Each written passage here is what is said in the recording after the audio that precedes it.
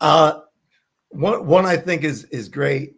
So Hercules and I were in the gym, as was Vince, and Vince said, "Hey, what are you guys doing?" So we said, "I don't know." And I can't remember what body part we were working.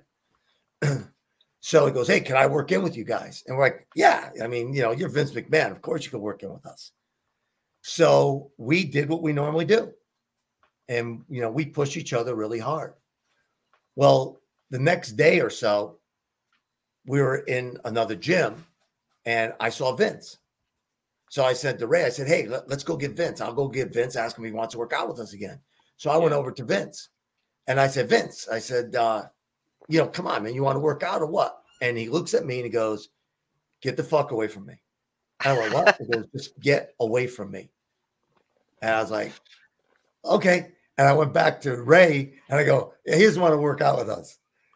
I said, "We must have killed him the other day because he just, he was just adamant about, Roma, get the away from me." I was like, "Okay, I'm out.